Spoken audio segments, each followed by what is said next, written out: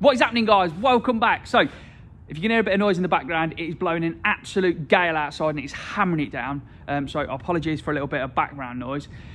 It's Monday morning. Yesterday on Sunday, you guys all watched the unveiling of the Polo build. Thank you all so much for watching. It's gone down really, really well. You all seem as excited as I do about it.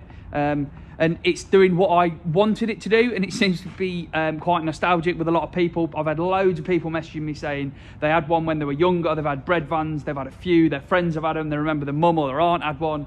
So yeah, that's what I wanted to do. I wanted to bring a little bit of nostalgia back to it and remember these, what I think are underrated little cars, and as they're referred to, the baby Golf.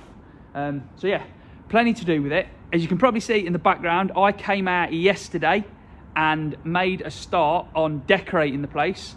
So, putting some banners up. So we've got some banners up on the wall around there. Just a few of the people, the companies that have helped us out and sort of sponsored the channel over the time. We've got the award up on the wall. I need to build a shelf for the other award for the Mark 1s, the awards that we won with the Mark 1s, and I'm going to get a banner, a poster made with that on it. And we've also managed to finally get the 100,000 subscriber plaque up on the wall, which, yeah, that really did make it feel a little bit more like mine yesterday, which was an amazing feeling. So thank you all so much for watching and allowing us to get that plaque and have it on the wall.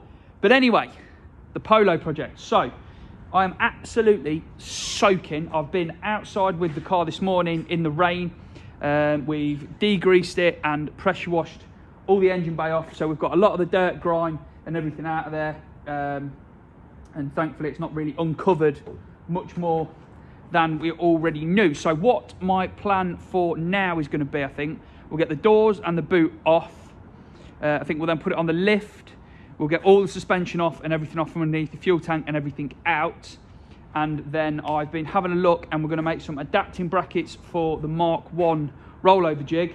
And we're going to put this on the rollover jig just to make life a little bit easier with getting all the undersealer off, because I really want to get everything off underneath so we know that we're getting all the rust out of the car. So that's the job for now. We'll time lapse that and you'll see me in a bit when we've got all those bits off.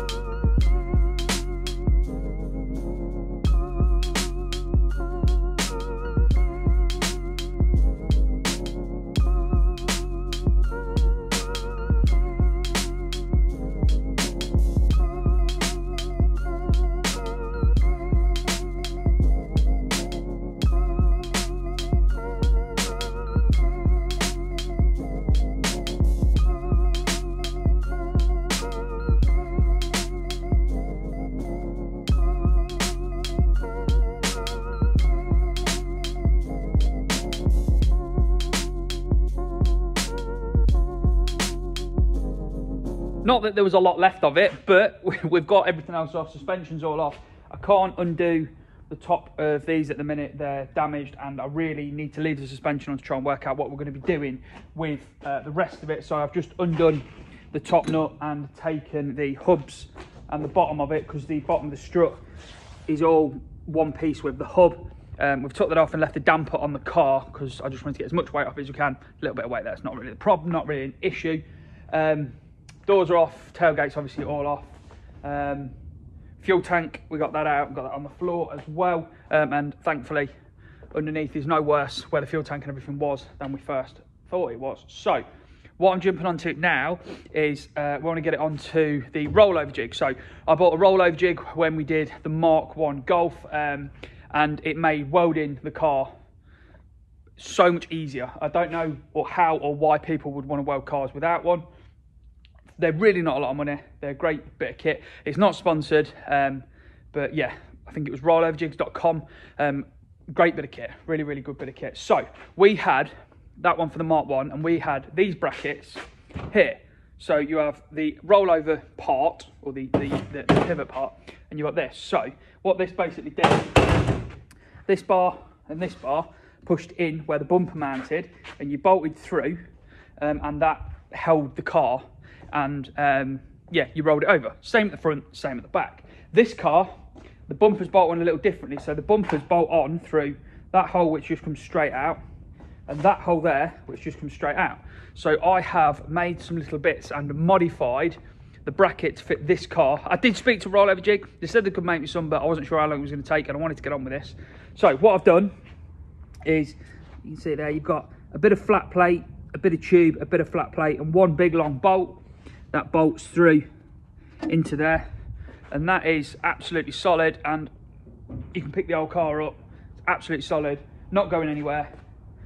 They pulled it off the lift. Exactly what we wanted. So we need to modify the rear one now. The front one was nice and easy because the holes for the bumper on this are narrower than they were on the Mark 1 Golf, so that was nice and easy. But the actual bar itself is shorter than, where I've done my tape measure, than the holes in the back. So I've just measured the back panel, and those holes are 1.2 meters center to center, and this bar here is, I don't know what this is, 1100, so we're 100 mil shy. So all I'm going to do, I've got another bit of this 5 mil flat bar.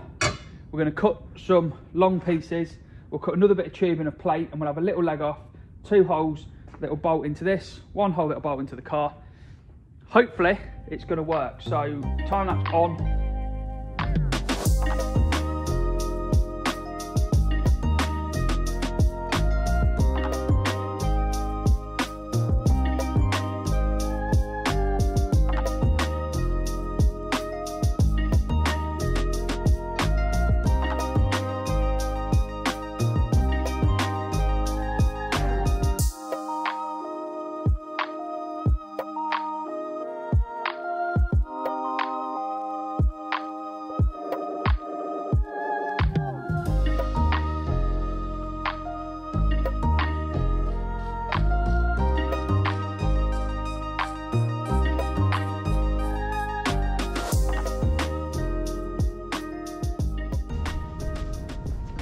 Weight up, pin out, and it rolls over onto the side.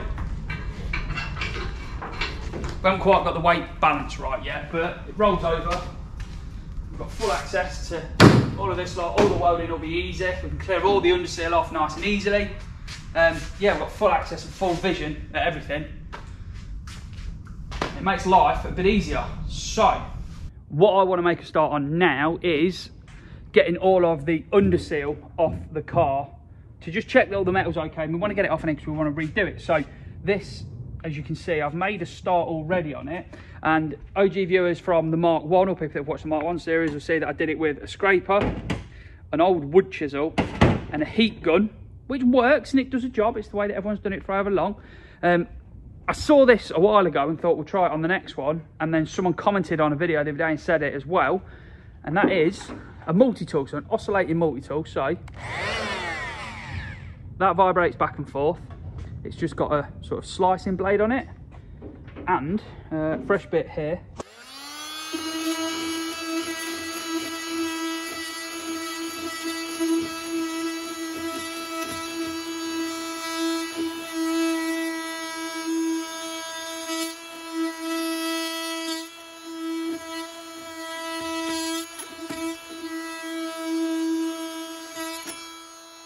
Hopefully you could just see that. My dodgy camera skills trying to hold the camera and do it at the same time. But it basically, yeah, it cuts back and forth and it slices through all the underseal or whatever to get down to the primed or the primer base, which is what we need to get down to.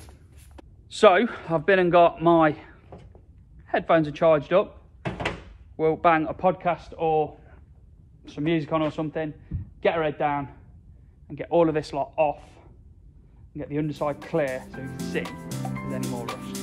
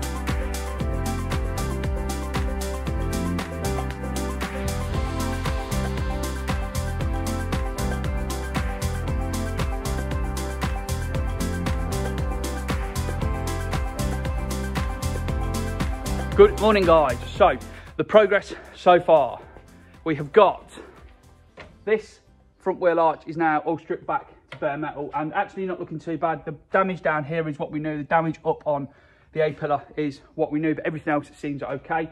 Floors are stripped, apart from for some reason I've not done that bit, but floors are stripped front to back, and again we're looking pretty good. There's not really a lot of damage. The ends are a little bit bent, but the metal's looking solid, so we should be able to salvage that bit with a new outer sill, fix this front area. We should be okay.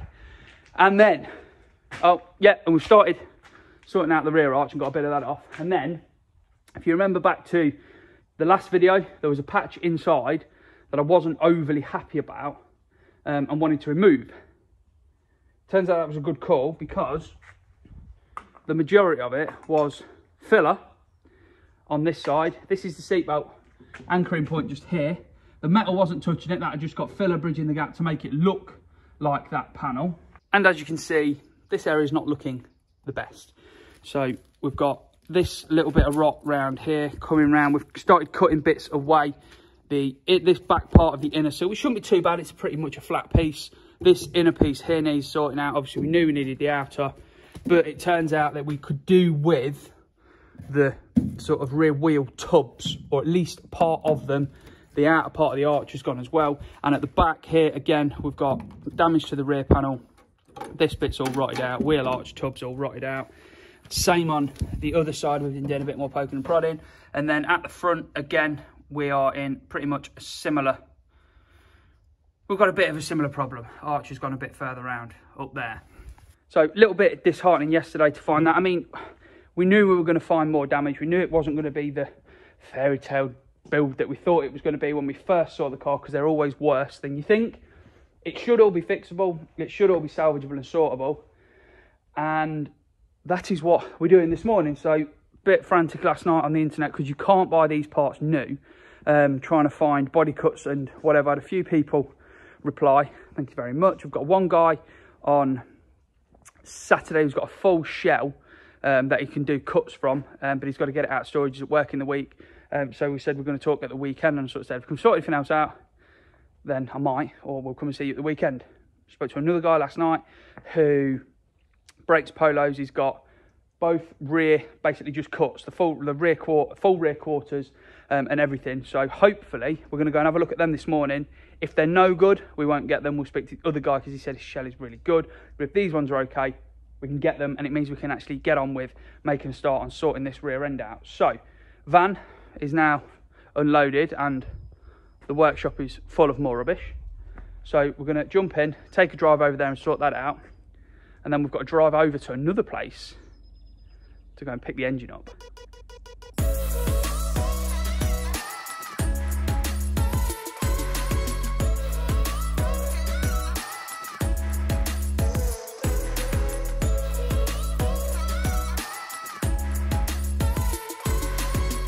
First stop done. We've been to a place in Cambridgeshire that breaks Mark 2, Mark 3 polos, and we have got 2 rear quarter cuts, so there's quite a lot on them. There's more than I thought would be on them, so hopefully that's going to allow us to do all of the repairing to both rear arches and hopefully get them nice and solid again. So we are now driving another 120 miles from Cambridgeshire over to Uttoxeter to collect the engine for the car.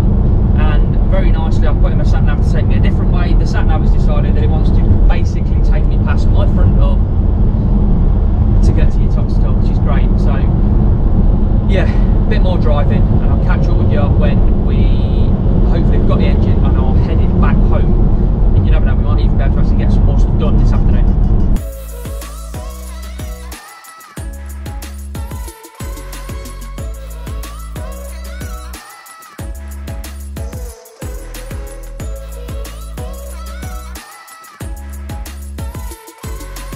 Second stop done, engine's collected and sat in the back of the van. There's a few more bits missing on it than I expected there to be, but I think it was cheap enough for what it is.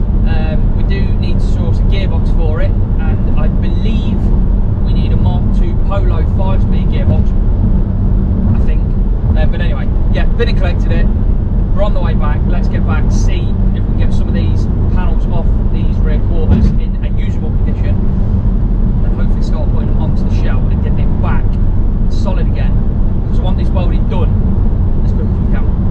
made it back to the unit. May have had a nap when I got back, but we're out in the unit now. And the things that we bought are cut there and a cut there, rear of 2 cars, tailgate just there, which is, it's in better condition than the one that we took off, so that's a bonus. Glasses round the back, that don't matter, and some suspension stuff that's down there. But what we need to focus on now is how we're going to get the parts off of this that we need. Now, when I first got it, I thought, brilliant, great, we can use the arch, we can use everything, we can basically put a new rear quarter on it as well. But looking at it, I don't think we're going to be able to. We're going to have to sacrifice the outside of that cut that we've bought to get the bits off it that we need. So, yeah, looking in here, we want this inner arch tub, this outer part of the inner arch tub, and potentially some of this sort of section around here, outer tub at the back. And then we may be able to use, if we could cut that in choice places, we may then be able to piece bits back in to rebuild this back corner. So the only real thing I can do is get the grinder out and just start cutting and see what happens, see where we get to, and see if we can get the bits off that we need without wrecking them.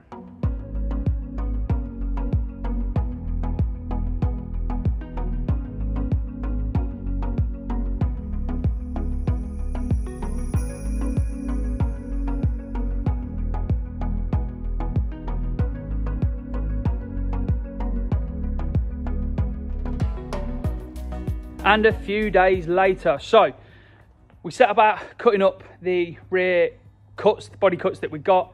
Someone's obviously just sent the saw through the B and C pillar, through the sill, and then along the floor.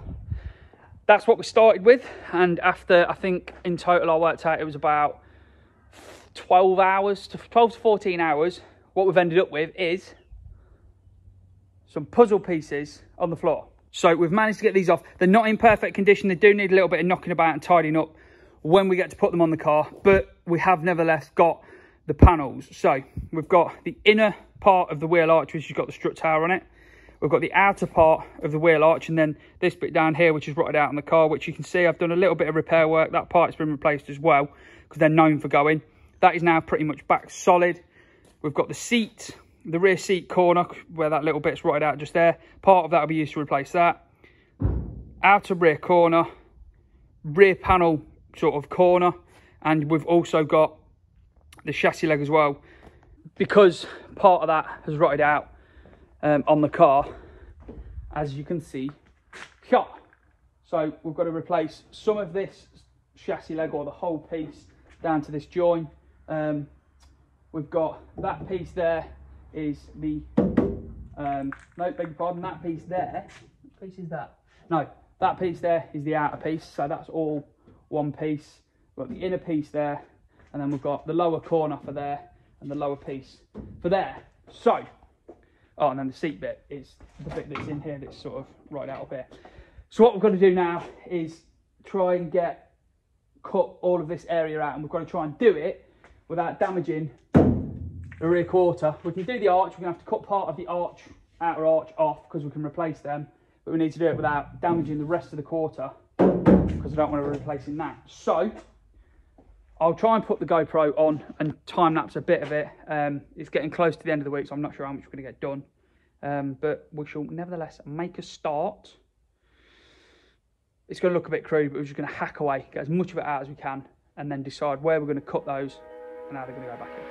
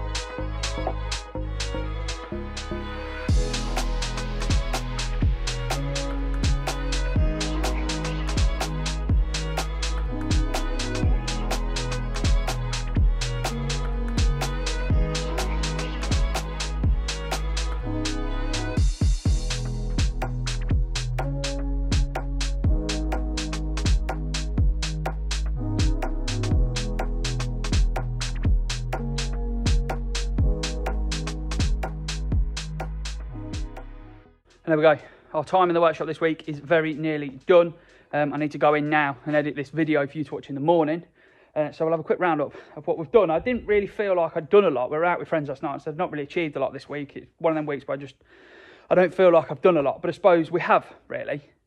We got the car stripped and then mounted up onto the rollover jig, which makes life a hell of a lot easier, and I'm, glad we could get it on, just to make welding, access, all of that easier. You're not welding underneath and everything.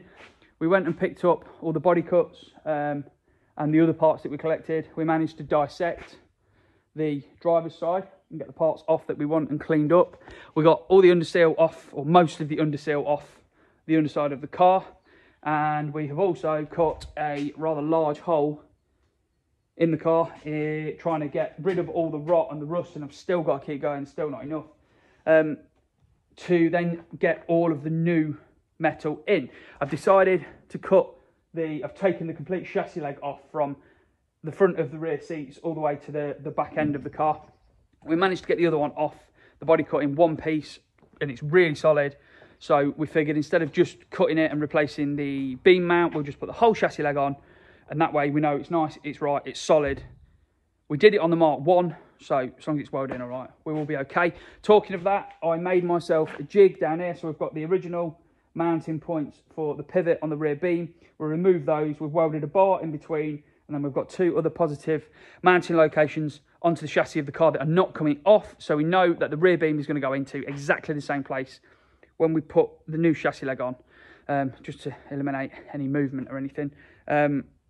But yeah, as I say, we need to get in the house now and edit this video. I'm going out tonight, so I've got to get this all done a bit quicker, ready for you guys to watch in the morning. I want to say a massive thank you to everyone that has watched the channel, full stop. But the first episode on this new project, everyone seems pretty excited. It's doing what I wanted it to, which is a bit nostalgic, and my friend had one, I've had a few. I remember them from back in the day. It's done what I wanted it to do. They're a underrated car that everyone, I think, has got some sort of an association with. So it seems like a good idea.